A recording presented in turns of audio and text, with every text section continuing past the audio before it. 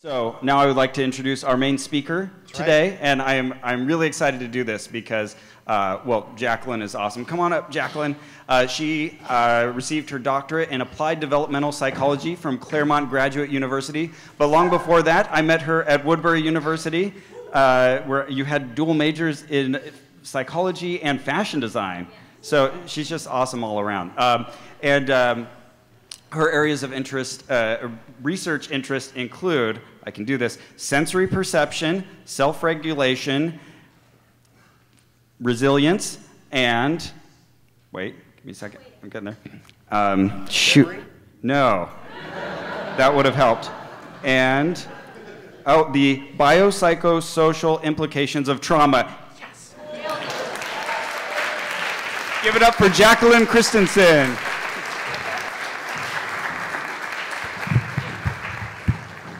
All right. Good morning. Good morning.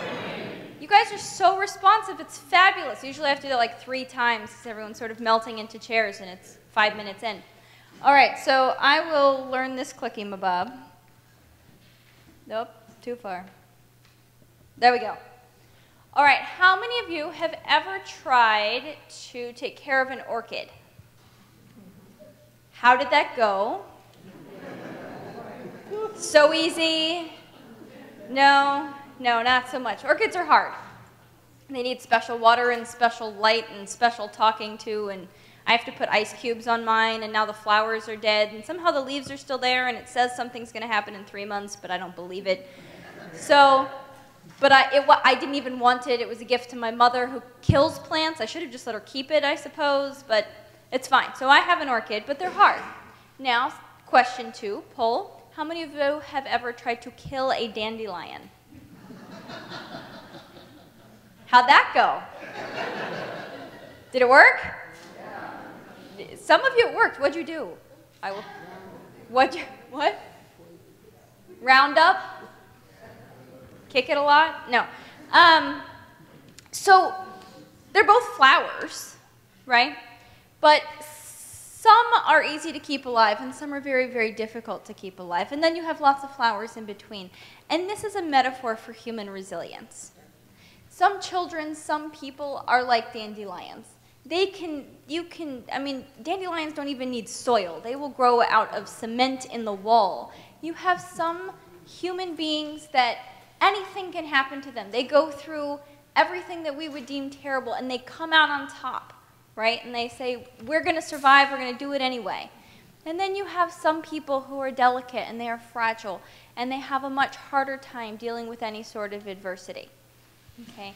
And so I want you to keep this flower metaphor as we sort of move forward. Okay? So what is resilience? Resilience is a universal capacity, meaning that everybody has it.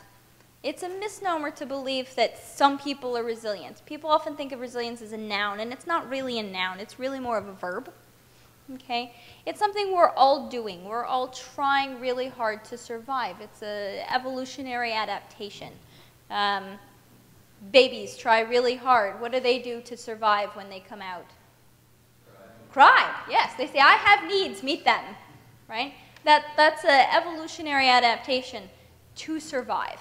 Okay, and so, we have more formal definitions. We have slightly less formal definitions. I really like this sort of second long one here. I won't read it to you, but I will highlight some words in there.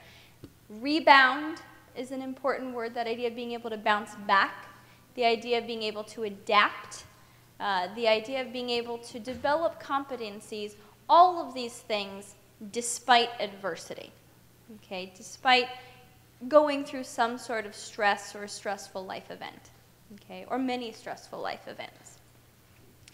And there are beautiful quotes in the world that basically say it's not a unique quality. It's something that everybody has. And I like this picture of the elephant. A little girl drew this picture, and she just says she falls off, then gets back on. Right? And that, I feel, is a wonderful embodiment of the concept of resilience.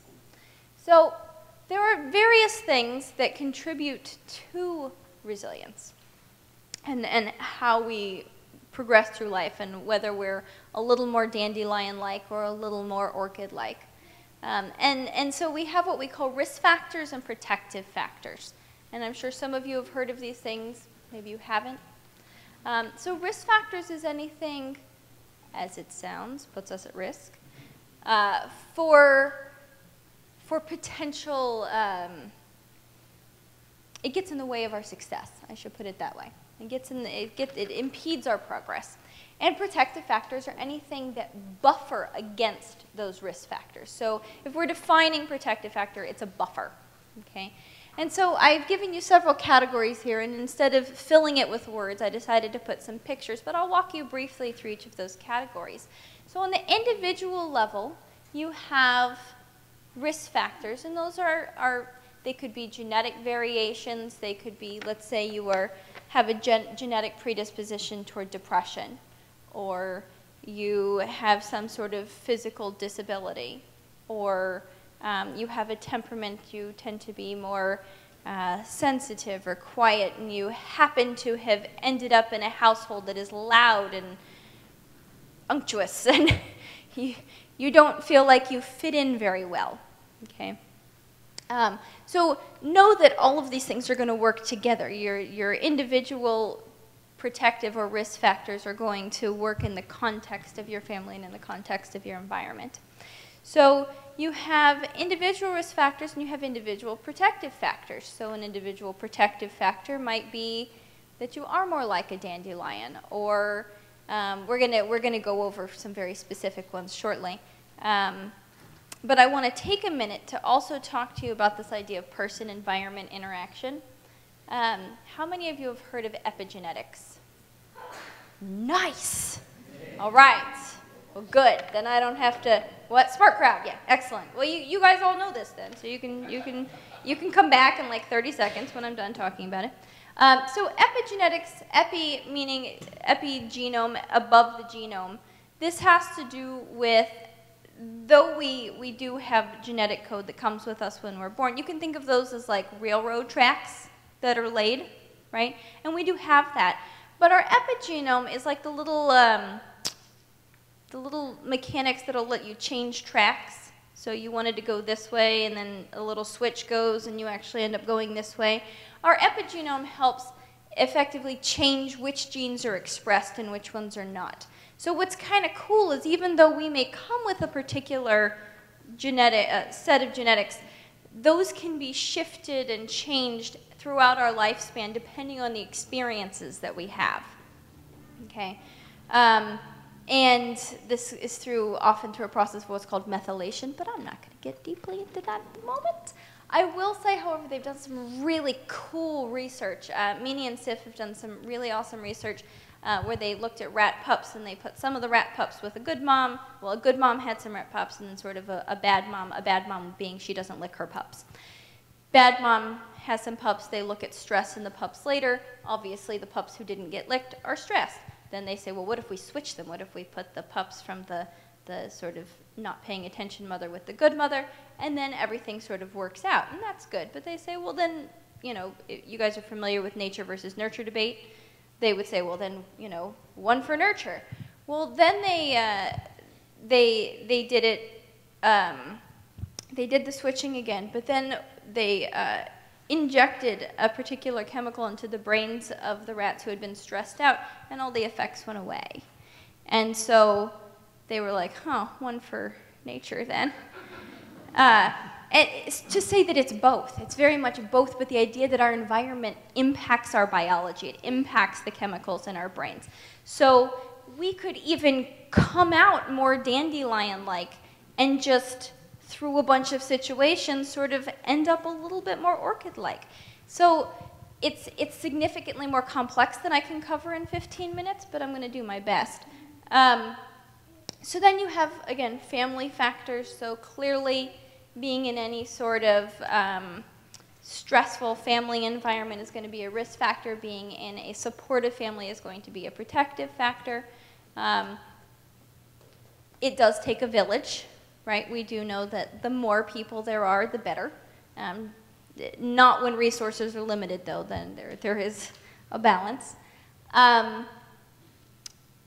similarly, school and work, having friends versus being bullied or something like that at school, as well as in the community if you live somewhere with a lot of community violence or you feel unsafe. Another brief aside that I will tell you about is, are you familiar with the ACE study, the Adverse Childhood Experiences Study? Boom, one person, yes. So in my very brief aside on that one,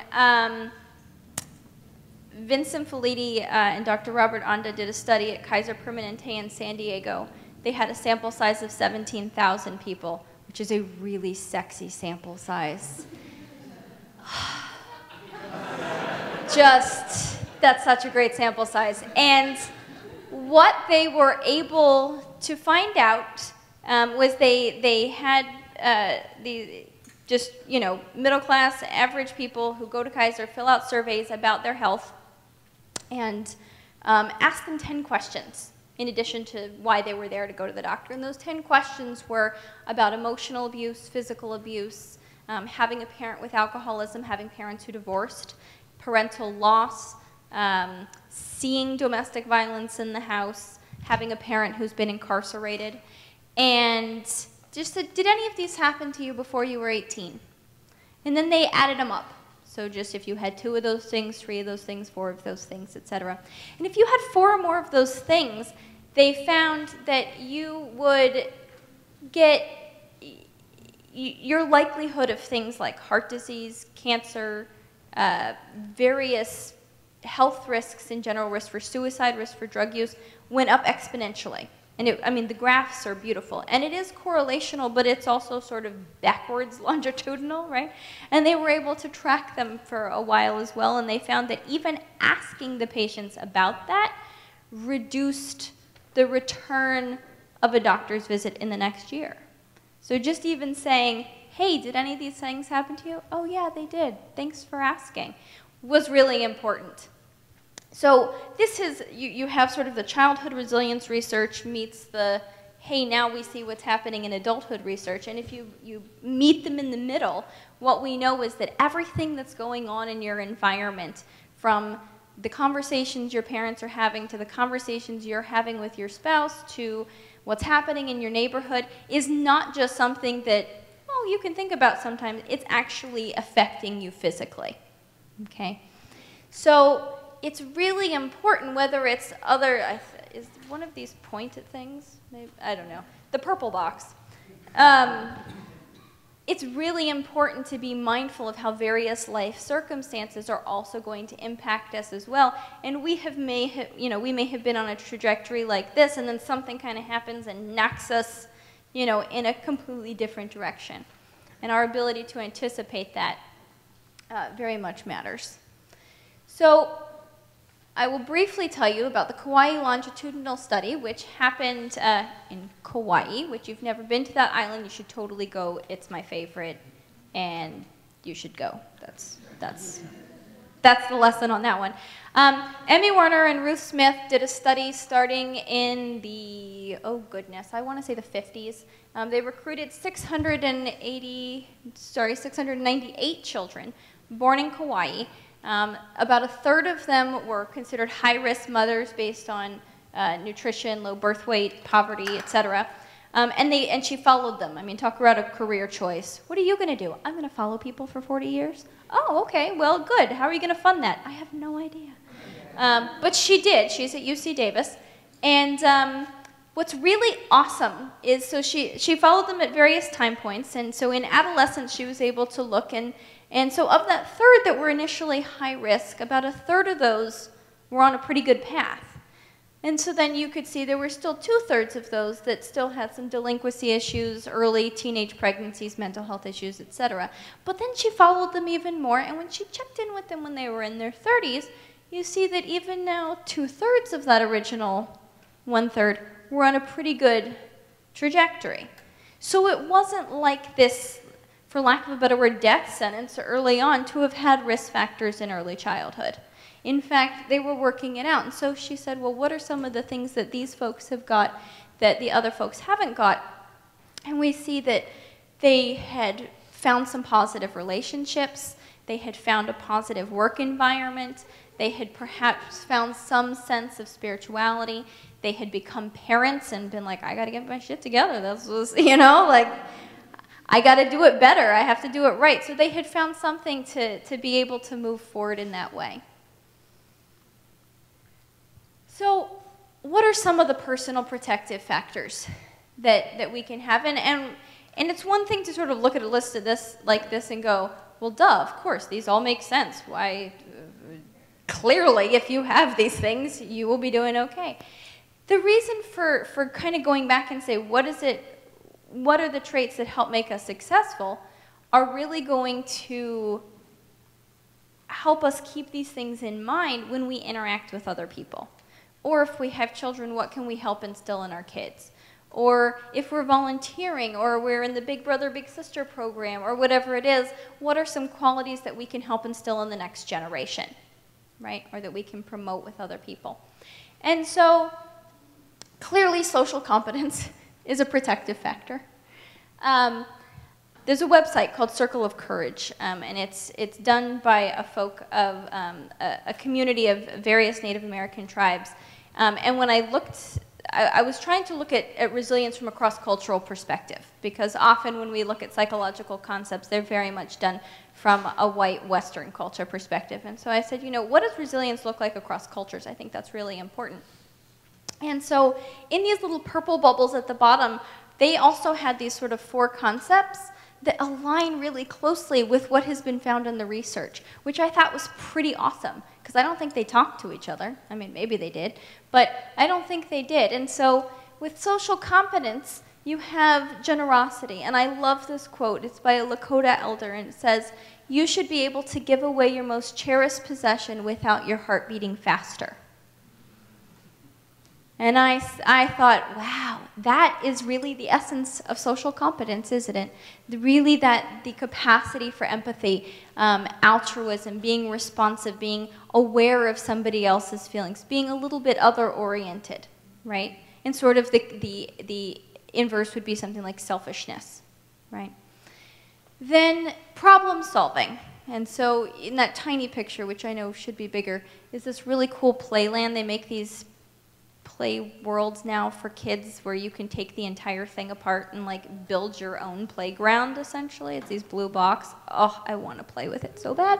But problem solving is really important because it requires planning and flexibility and resources. My dad always said when I was a kid, he said, everything you need is in your reach. And we've had deep metaphorical conversations since then. But he meant that literally, because he was an engineer, and no matter what you were doing, you could always find what you needed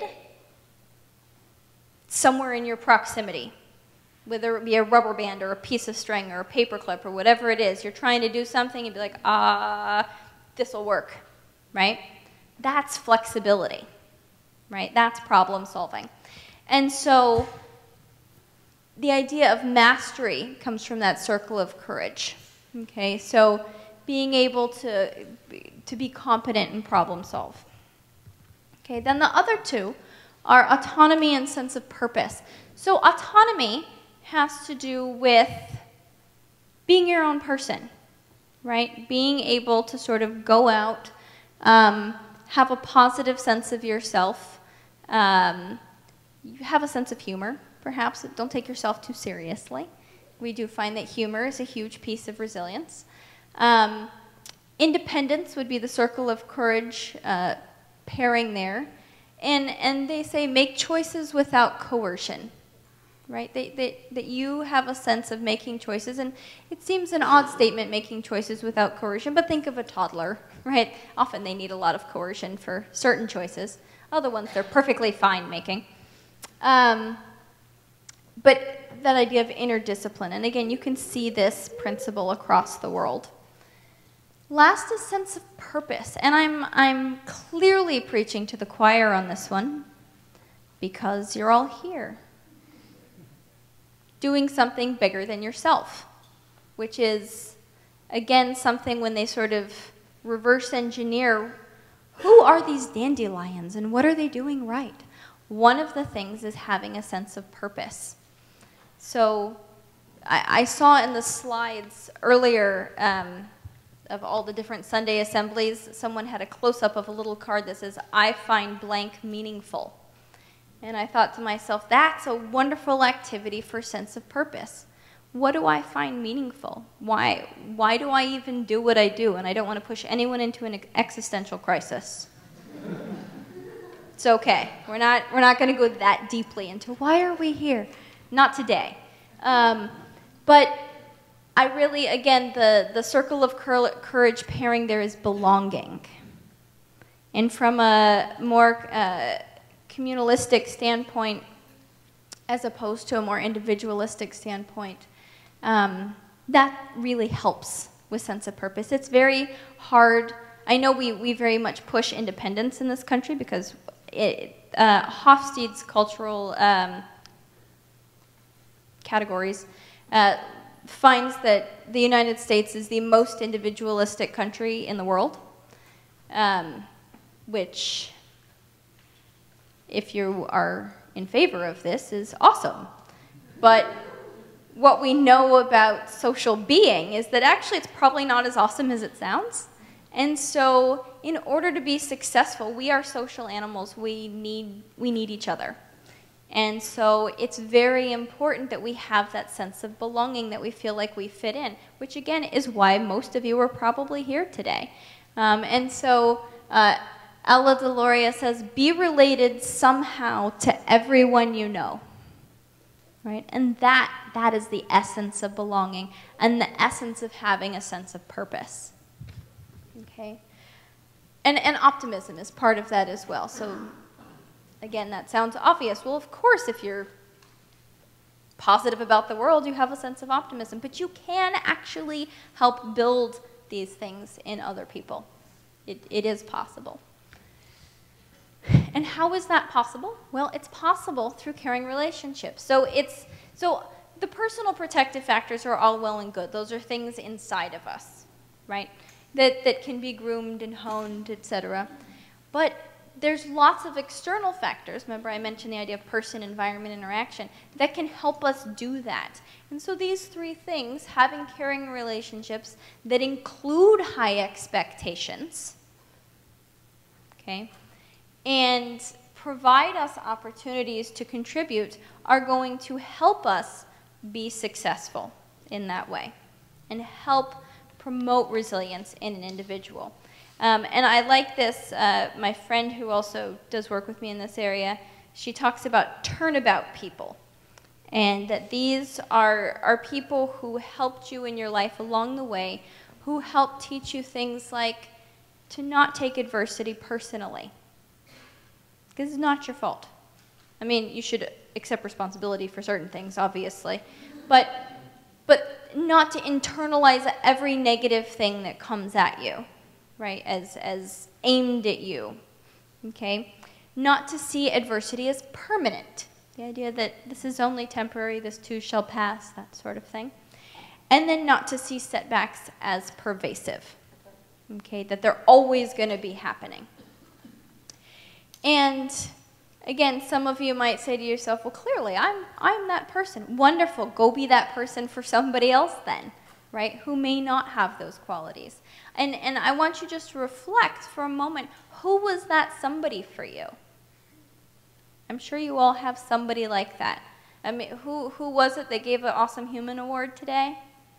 Yeah, there you go. She found herself an awesome human, right? Who clearly is a turnabout person and has some of those qualities and is able to say, hey, you can do this, you got this, right? And we love having those affirmations because, again, it helps with that sense of belonging. And know that caring relationships, again, are not just sort of a surface thing. There's even a concept called social buffering. Megan Gunner and some others have looked at the impact of having somebody else there actually mitigates our physical response to pain and fear. Like, it changes our brain and adrenaline and cortisol and all of that in how we respond to fear, which is why, like, when babies go get a shot, having somebody there to hold them, it's a good thing, right? Can you even imagine being like, okay, good luck, kid. You just put the baby down, walk away, wait for it to happen. Like, no, you would never do that, right? Because you're going to hold that baby and be there for that baby. And in that same sort of way, social buffering is so important when we're going through any sort of trauma. If you really think all this stuff is super cool and interesting, the Harvard Center for the Developing Child has some amazing videos. And they talk about the idea of toxic stress and what goes from manageable stress and turns it into toxic stress.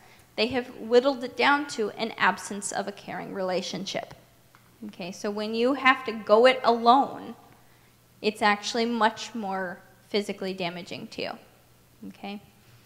And this is important in all contexts, at home, at school, at work, wherever you are. Relationships matter. Think if you've ever worked in a place where you didn't have good relationships and how toxic that was for you and how you probably even felt it in your body, right? Like I don't want to go to work. Or kids who are bullied at school and they're like, I have a stomach ache today. I can't do it. It does impact us at that level. So across the lifespan, so what do we do with this information?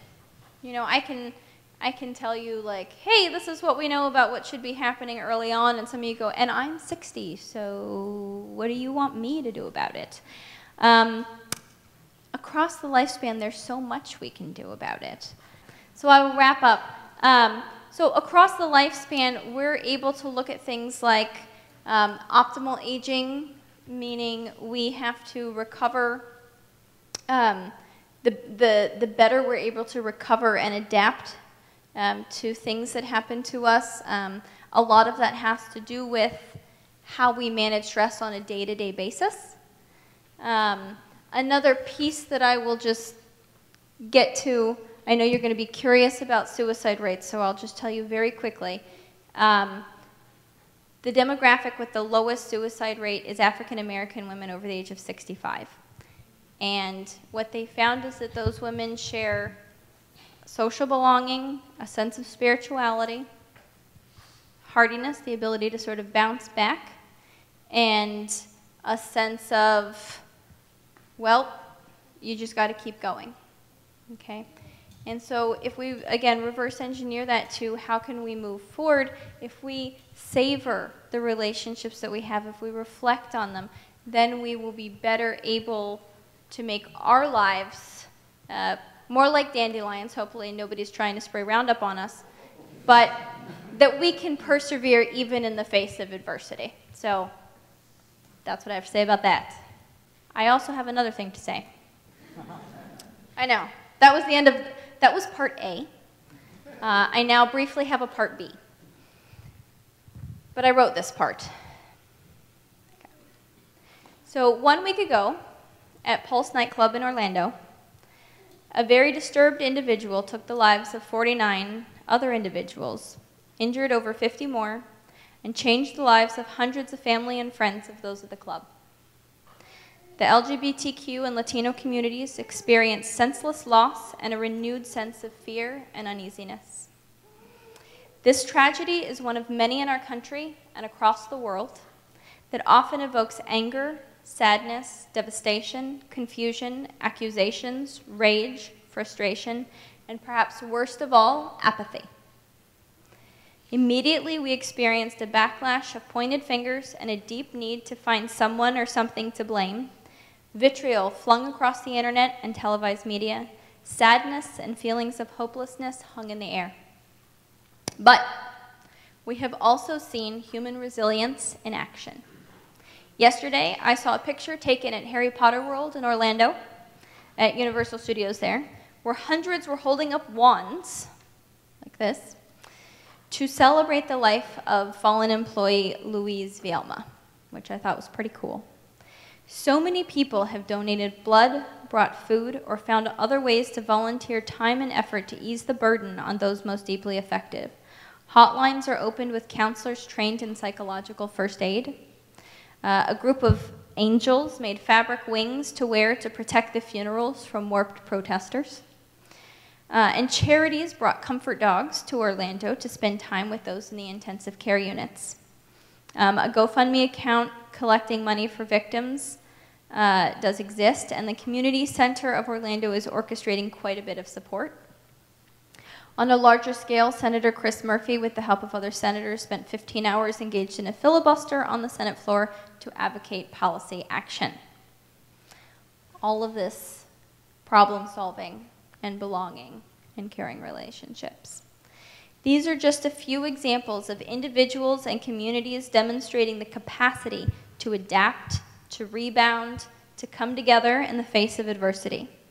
Sanaya Luther, who is a key resilience researcher at Columbia University, concluded that resilience rests fundamentally on relationships. By providing support to those who have lost, we can increase the chances that individuals will be able to persevere and that communities will heal. Words by a member of the Orlando LGBTQ community, Ivo Dominguez Jr., best summarizes a resilient call to action. He said, "If you want to do something about Orlando, work to change yourself and our culture. That is where real change lives." Let's start there and together demonstrate our capacity for resilience. Thank you.